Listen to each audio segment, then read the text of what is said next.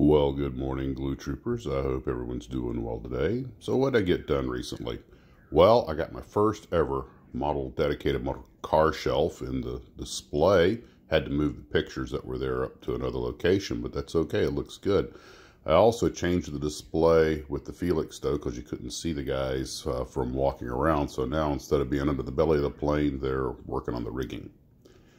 Well, I did get a considerable amount of work done on the Perfect Grade Gundam last night, and we're really getting into the complex machinery of it now. Some of these knees and things have double pistons in them that all have to be laid in place before the parts are attached, and they do move and work and everything. But typical of Bandai, the engineering's excellent, and although you have to be very careful about where you place things, it's coming together.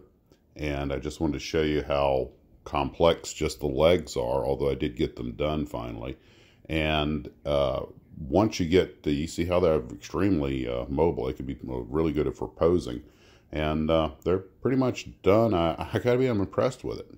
I finally got the X1E up on a stand, and well, that's pretty much it. So back to work, Max. Still reading the book The Secret Horsepower War. Talk to you guys later, and as always, model on.